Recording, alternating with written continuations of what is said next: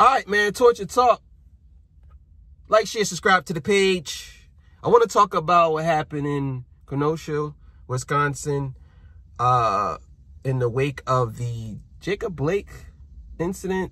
There was a bunch of riots and looting, and it spilled over into to a town. And there was some young white Caucasian young man by the name of Kyle Rittenhouse. He ended up killing 2 people and wounded another. So I want to get into that. But first, like, share, subscribe to the page. Cash App is in the description if you want to donate to the page. It helps out. It helps me bring more content. Also, if the best way to support the channel actually is to like, share, subscribe, hit the notification bell, and let everybody know what I said. Now, I want to say something before I get into the video. I want to say something before I get into this video. I don't want to offend anyone with any of my videos. So I apologize in advance if I offend you. And I had to tell myself that a lot of stuff that may be said that I say can be offensive to other people. And I have to take people into consideration, because it's not right for me to give my opinion and not tell people that if it offends you, I apologize. Now, even though it's my opinion, some people are very sensitive when it comes to this, and it's not me being funny. It's just some people are very sensitive when it comes to topics. And I don't want people to feel like because I say something, I'm being insensitive. I'm not being insensitive. I'm just telling you my opinion. And if you disagree with my opinion, there's a bunch of different things you can do.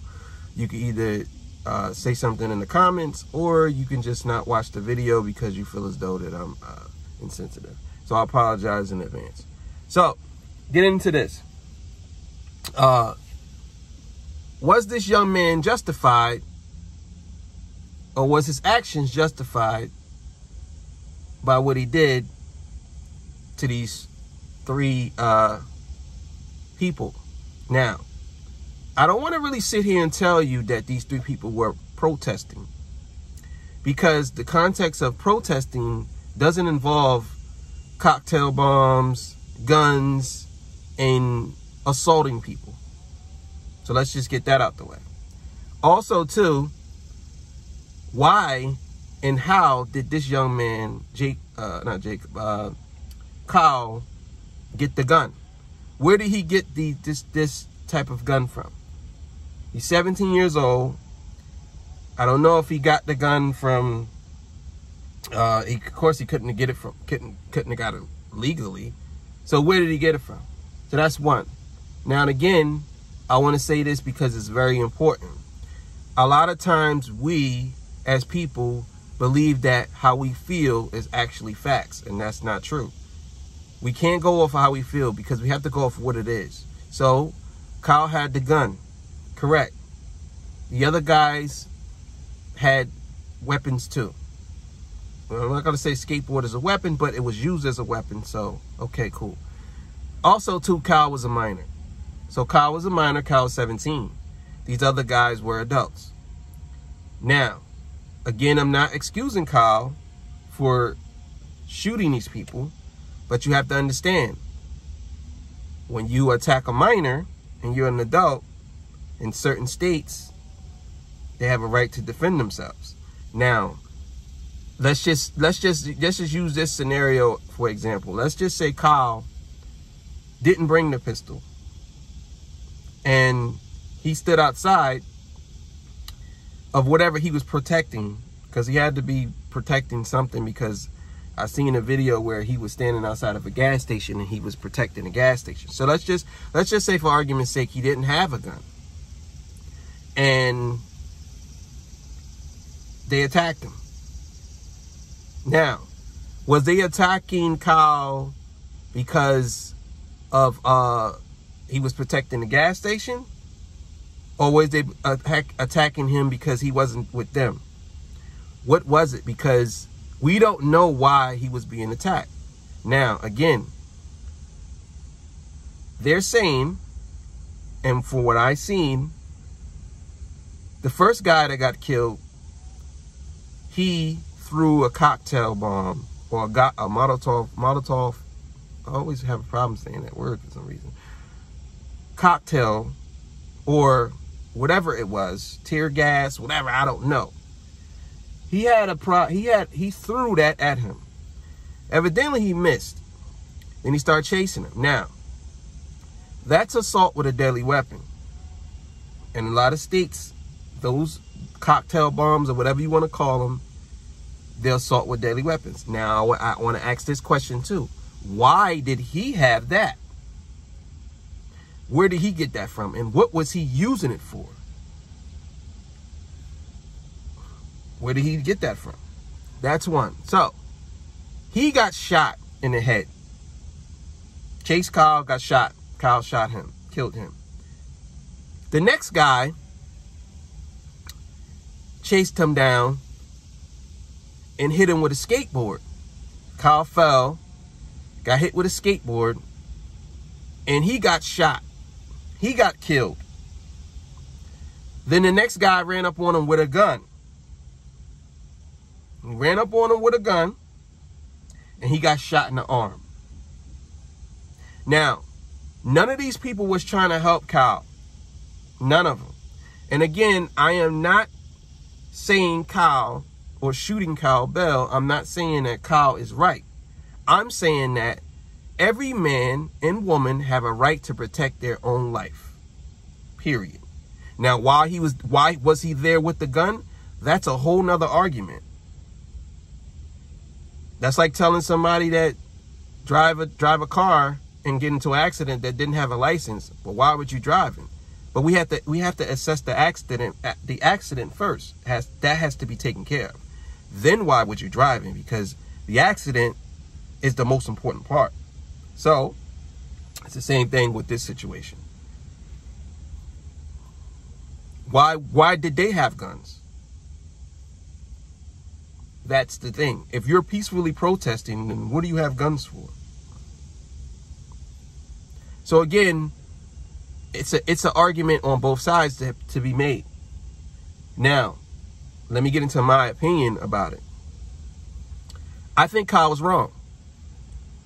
I don't think Kyle was wrong for defending himself, but I think he was wrong for being 17 years old, having a pistol or having a gun, crossing state lines to go to wherever. Now, I don't know if they had a coalition or a militia or whoever they were together with. I do know there's pictures of him with a bunch of different guys standing there together, and they're saying that they're going to protect their town. Now, it could have been one of his friends' towns, neighborhoods that he wanted to protect. Could have been anything. But a day before that, a couple of businesses was burned. One car dealership was burned down. Now,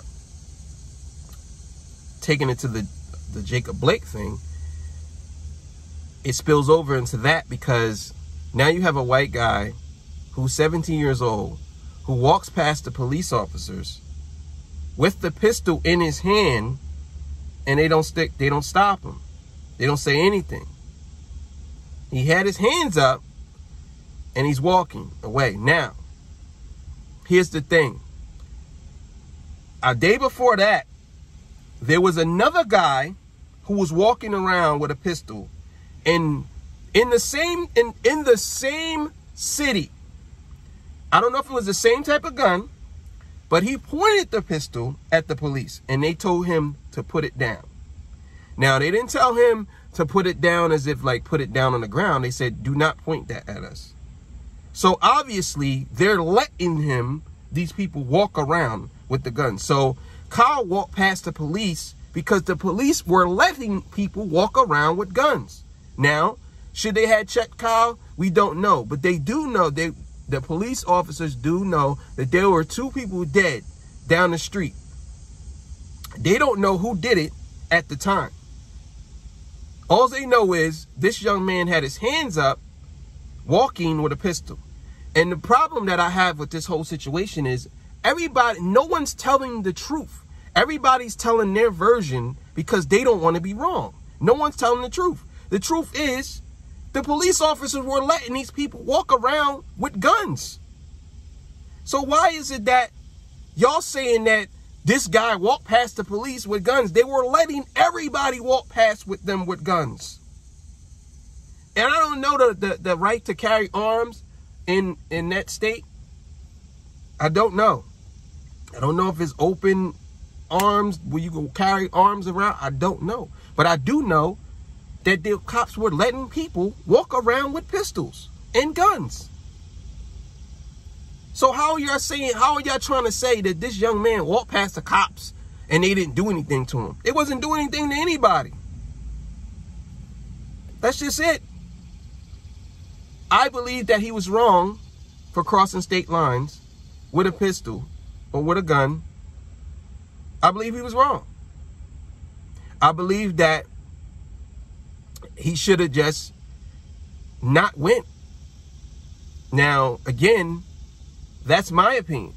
Now, whatever he did, it is what it is. But once he do something, that's a totally different argument now.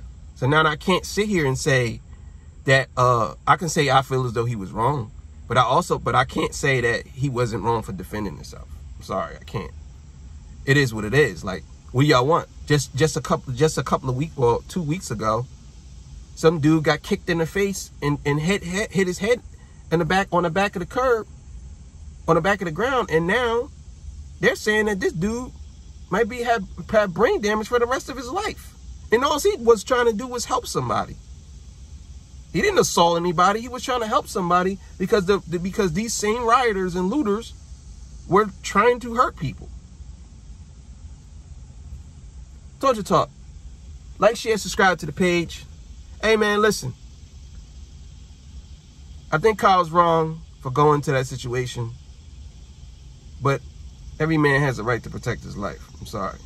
And yeah, I really think people need to look at the entire situation instead of just saying, well, he's a minor, he shouldn't have a gun. Yeah, we know that. It's like minors shouldn't drive and they get into accidents and someone dies. They don't ask you, well, he should have been driving. No, that argument is very weak.